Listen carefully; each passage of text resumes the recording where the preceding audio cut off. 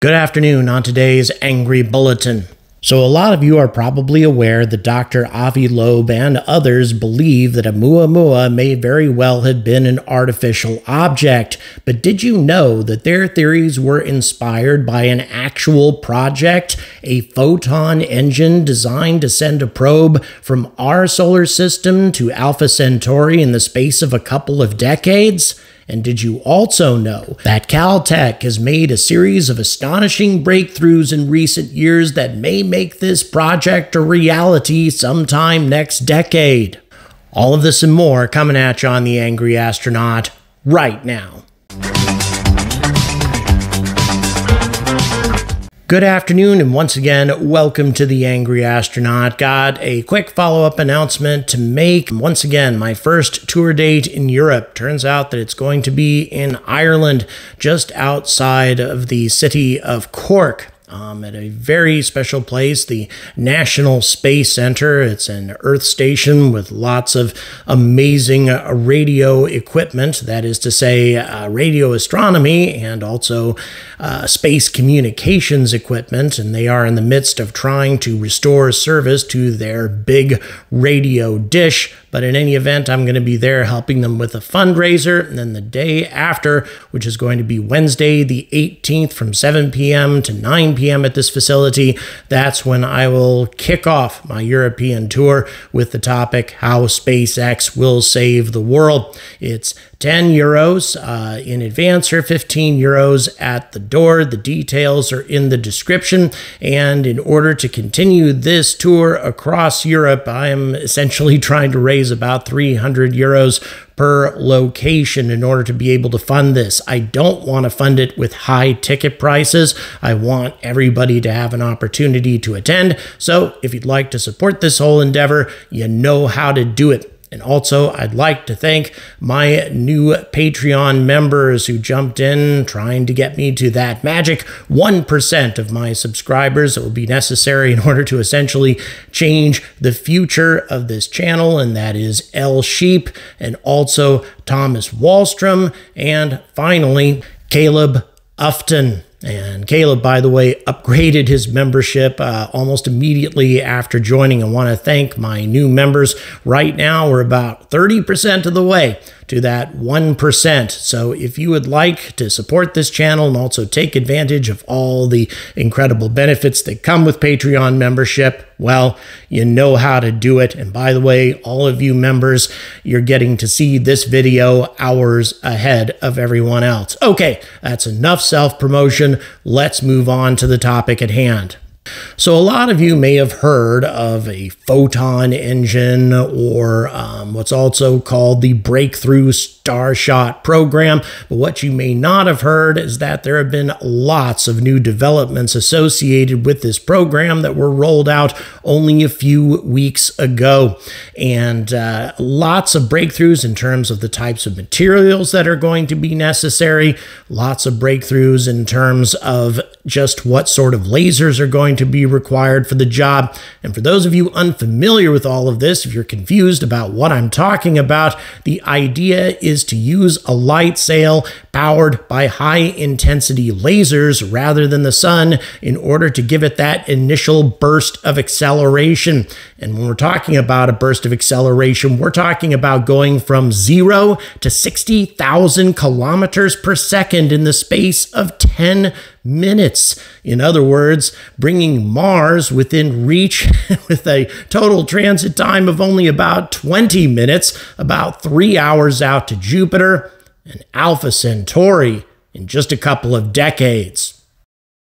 So in this video, I'm going to be referencing a number of quotes from a presentation that was given to the Interstellar research group not that long ago. And in this presentation, CalTech talks about why would we want to send probes like the Breakthrough Starshot out to nearby stars in the first place. In other words, stars 10 light years away or less. It would take about half a century for a probe traveling at 20% of the speed of light to reach these destinations. In other words, years, a few years longer than the Voyager probes had been in operation. Now think about that for a moment. If we had been able to launch a Breakthrough Starshot probe in 1977 when Voyager 1 and Voyager 2 set out, they would be closing in on the Proxima Centauri system right now. They also pointed out the kinds of images that we've gotten from the Hubble Space Telescope and others of objects like Pluto compared to the images that we receive from the New Horizons probe. As you can see, the difference is startling. There's no substitute for going there. So if a Breakthrough Starshot lightsail was making its way through our solar system, what might it see? Well, it would see quite a lot, actually. Let's say that it was approaching our planet and it was at a distance of a little less than 3 astronomical units. And by the way, that's 2 hours away from closest approach. Probes traveling at this kind of velocity cover a tremendous amount of distance in no time at all. And there's the image that we would see at a distance of a little over 1.5 astronomical units. And then finally, at closest approach, approximately 0.12 astronomical units, or a little over 17 million kilometers, well, you get to see all the details that you would want. You would not only realize that Earth was a planet capable of housing life, but also you would see all the techno signatures. And you want to hear something really spooky? Oumuamua passed within 0.16175 astronomical units of Earth, about 24 million kilometers. Roughly the same distance, and if it was an interstellar probe with the same kind of instrument pack that one of our probes might carry, well, whoever made it will be well aware of the fact that Earth not only is home to life, but also is home to a technically advanced civilization. And you want to hear something even spookier? If whoever made Oumuamua has some sort of outpost in the Alpha Centauri system, given the fact that Oumuamua passed through our solar system back in 2017, that means they're aware of our presence now. But wait a minute, some of you are saying. Oumuamua is traveling nowhere near 20% of the speed of light. It bears no resemblance to Breakthrough Starshot whatsoever. Well, as you're going to find out a little bit later on in the video, that's not entirely accurate either.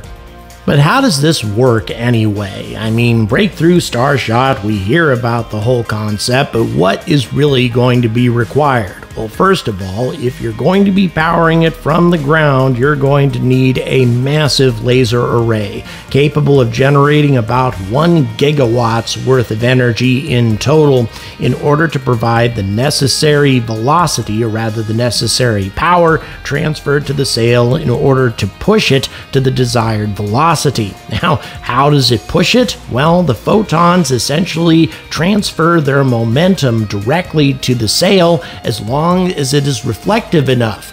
Photons weigh almost nothing. However, since they're traveling so ridiculously fast, they transfer a considerable amount of momentum to a reflective surface. It has to be really, really reflective though, and it has to be extremely lightweight. We're talking about a sail that weighs a gram. Now, as you can see from this illustration, they're calling for a 100 gigawatt array. They've managed to scale that down to 50 gigawatts with an enormous amount of laser energy being concentrated on the object per square centimeter, enough to where you would think it would completely destroy the sail, but that is actually not the case. CalTech has proposed utilizing a material called silicon nitride, which can be made into a very reflective surface. It's also extremely resilient and extremely lightweight. Believe it or not, they've already come up with a proposed structure that can make a sizable sail weigh only a gram, and also a tiny instrument pack together with laser communications whereby this object could take photographs and then beam the information back to Earth. But what about the shape of the object? That is an interesting problem. Flat light sails don't beam ride very easily. They lose their stability, and as a result, they've come up with some other ideas on how to make them a little bit more stable. Now, this is another design. If you can make it sort of parabolic, slick and also make it spin, by the way, that adds a lot more stability, but it's also very, very difficult to make a sail that's shaped like this. So back to a flat sail that rotates in such a way to provide it with the necessary stability. And interestingly enough, Oumuamua rotates as well, and rotates very consistently. Even when it was accelerating, the rotation remained absolutely unchanged, which is something a natural object wouldn't have done through natural outgassing. But okay, let's get back to Starshot and the fact that this isn't just a bunch of slick CGI graphics. In the laboratory, they've already been doing tangible experiments on a variety of different types of materials, shapes, etc., to determine the types of laser radiation pressure that's going to be necessary,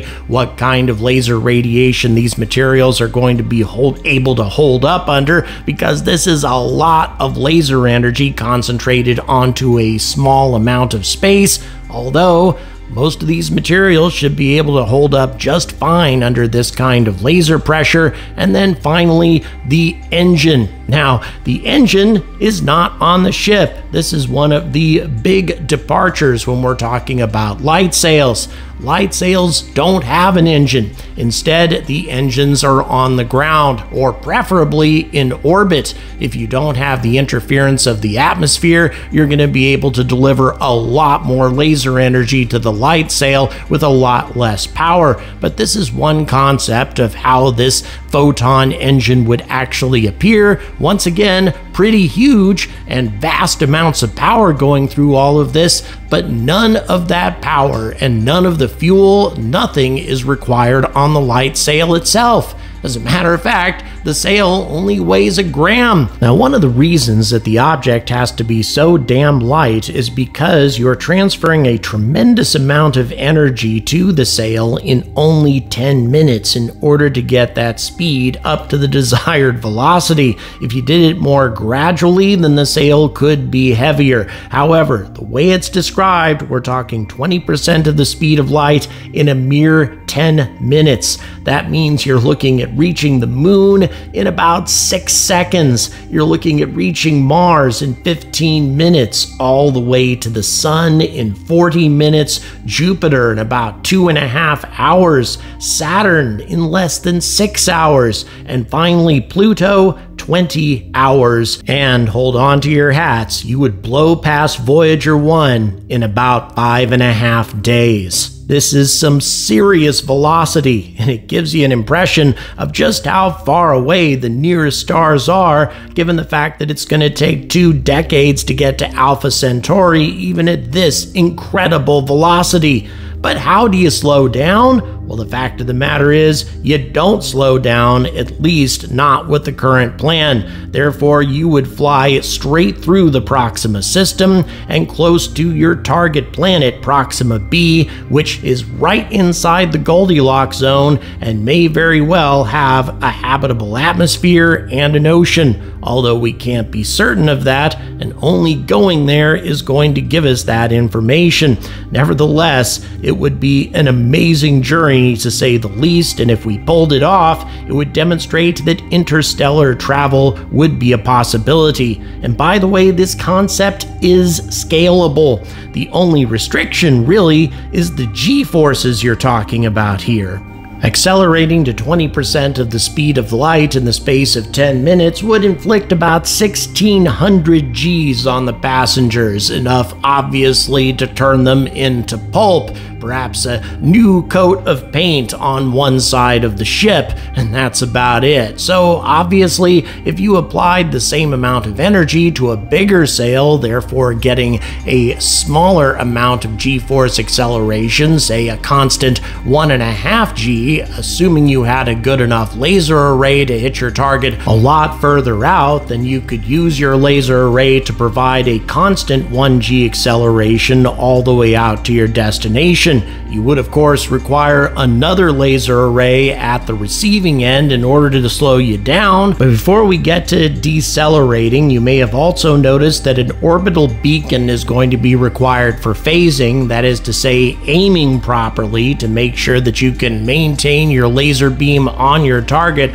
for a sustained amount of time. And then finally, the last topic that you're looking at right at the moment is the cost. The main expense is not going to be the laser sails themselves, or even the hundreds of laser sails that this project is actually going to send out. We anticipate that they're going to be losing a large number of these probes in interstellar space, so they're going to be sending them out one at a time until hundreds of them are making their way to Proxima Centauri. But again, that's not the vast majority of the expense. It is instead the engine, or rather the lasers. But interestingly enough, at least according to CalTech, they're looking at a cost of 10 cents per watt, perhaps getting down to as low as a penny a watt. In other words, the entire engine costing about $500 million, or at most $5 billion, a pathetically small amount of money compared to other types of things the government pays for. And then as far as communications are concerned, well, it uses what's called an optical phased array being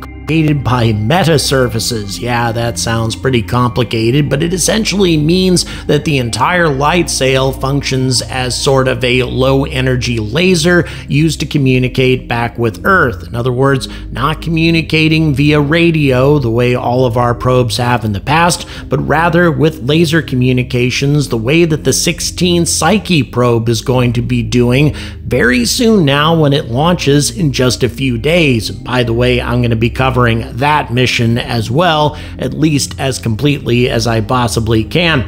Getting back to Starshot, here's the probe itself if you want to have a look at it. It's 4 meters in diameter, which incidentally is about the same size as some of the UFOs we've been observing as of late, and it comes complete with all kinds of amazing instrumentation, including lensless color cameras, also radioisotope power cells, not all that different than what we use in existing probes today, except very, very thin, essentially just a film of radioisotopes providing the power. And in addition to that, you have magnetometers on board and the necessary laser communications to beam back about 100 kilobits worth of information at a time. No, that's not very much data, but it's a lot more than Voyager was sending to us 4 decades ago.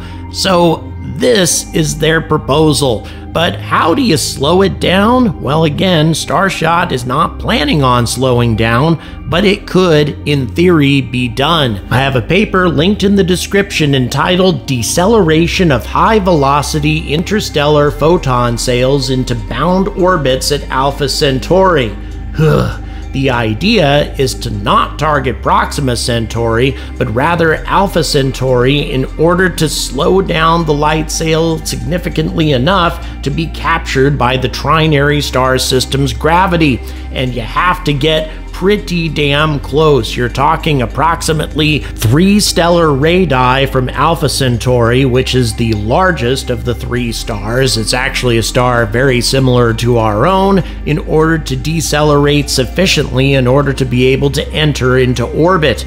That's really close to a star, close enough to where the temperature is approximately 100,000 degrees Kelvin. So you'd be looking at lots of heat shielding on top of reflectivity and everything else that you would need for a solar sail in order to accomplish this. But once again, in theory, it can be done.